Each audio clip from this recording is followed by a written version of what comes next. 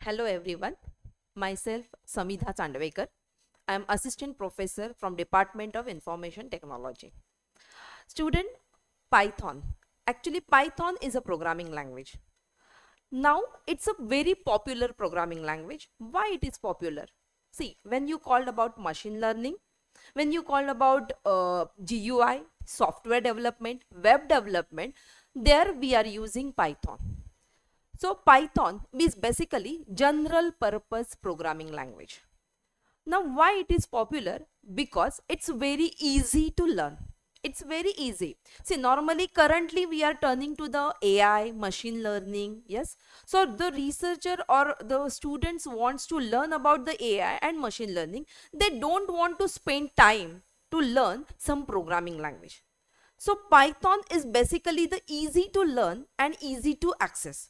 So today we are learning about the Python series. So welcome you all in my Python series. In Python, today we see in video that is list in Python.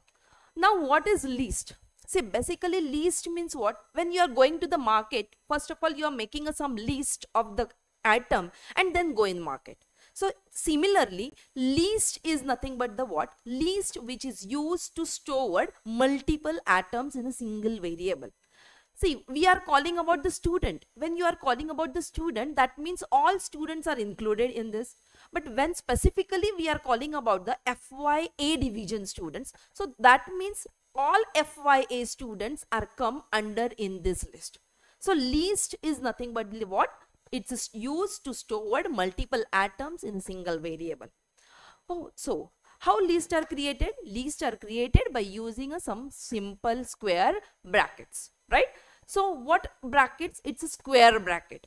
So how you have to define the list? Simple, there is a list one. See, in this example, I explain you list one. List one is the what? Name for that list. Then there is a variables, that is apple, banana, cherry, that we are what? Comma, comma. So comma is used to separate the atoms. When you want to print that list, there is a what?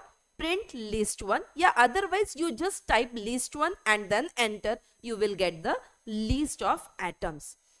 Then what are the characteristics of list? Yes, lists are in order. It means what? You can add the atoms or you can add the content in the last. So there is a what? 0, 1, 2, 3. These are the order of the atoms. When you append the data, that data will append at the last.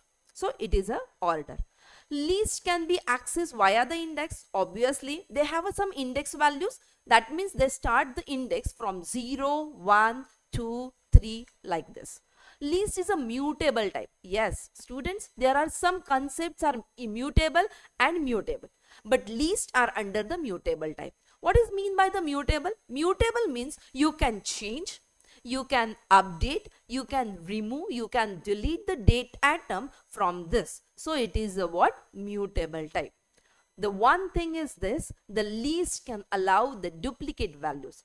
Obviously students, if I want FYA list, in that FYA list, there is a what? Suppose Saloni name student are two students have a same name Saloni.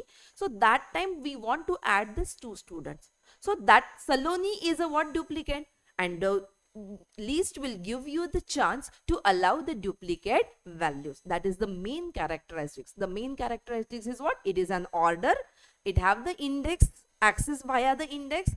Then it is a mutable, and then it is allow the duplicate values.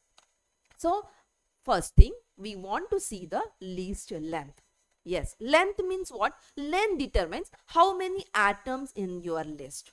So there is a function, length function. In that we can get the what? Number of atoms. So this is the one example. List is there. In that list there are suppose 3 atoms. Apple, banana, cherry. When you print length list 1, you will get the output is 3. So it means it will count how many number of atoms in that list. That is nothing but the what? Length of list. Now the list atoms. See, least atom data types. Obviously, in previous number of C, C++, Java, there are the number of languages. We must have to declare the variable which have int variable or which are character variable. But here we don't require to give the data type to that particular variables. Why? Because the list can accept whole data types, any data types. That means, see, in the first list I declare that is apple, banana, cherry. That means it's a string. In second list I declare 1, 5, 7, 9, 3. That means it's a number. List 3, there is a true, false, false. That means it's a Boolean list. It means it can support any data types. Obviously, students, in your mind, now we can add a different data types, mix them. See, normally in array, we learn in C or C++, in array, there is a homogeneous data types. That what is mean by homogeneous? Homogeneous means we can add a similar, same type of data. It means suppose we declare a variable like integer, so it means you have to add only the number. But here, student, we get the what? List contain different data types also.